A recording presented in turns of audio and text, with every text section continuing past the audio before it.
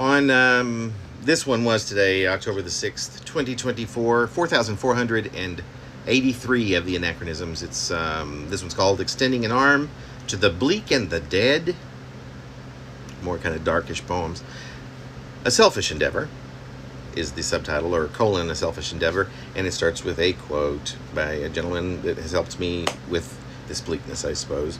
Damned and cursed before all the world, that is what I want to be, John Wieners. I'm fine, really. Not making any promises, but it's been a good day. I'm not in a bleak mood. I've been out a bit this past couple of weeks. I mean, besides work, Folsom Fair, Badlands. It's a dance club I used to go to a long time ago. First time in maybe 5 or 6 years. I'm just thinking about how John Wieners said, I try to write the most embarrassing thing I can think of.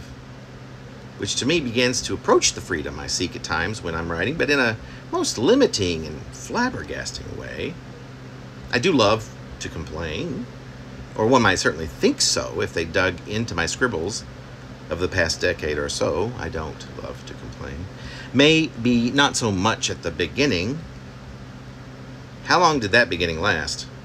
Depends on how you count it, I suppose, but it would have been 16 or 17 years if I started the moment I called myself poet with any sincerity. One can shift rather dramatically, and that I'm counting on and working on, and I'm okay, truly. And I do not like to complain. I just do. It is not justice I seek, but perhaps a bit of fairness, equality, or I really don't know.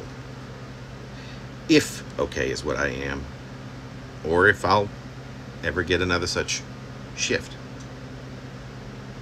I guess if I'm talking to myself, I'd say, you're so much better. That's for sure.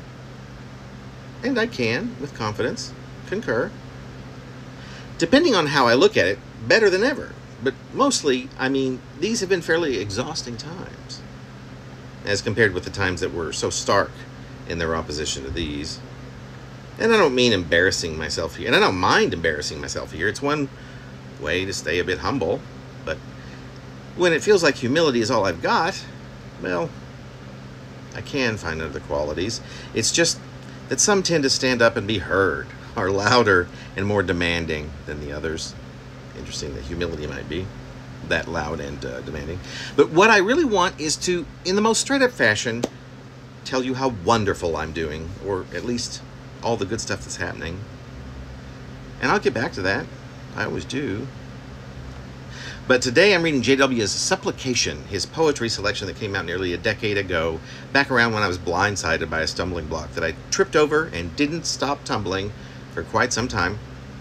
And as I continue to pick myself up and brush myself off, and for what seems like an eternity, climb my way back into a familiar vicinity, I can empathize with and play the part of the tortured poet.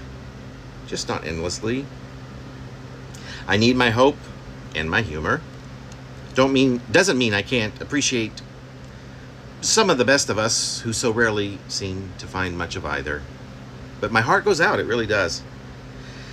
And with each line I find myself climbing further and further up. And I end with a title at the bottom of the page. It's called My Hero, after which I have this sketch that's in this book of John Wieners. And the the title page from a couple pages in. It was edited by Joshua Beckman, C.A. Conrad, and Robert Dewhurst. Put out by Wave Books in 2015, I think. Thank you so much.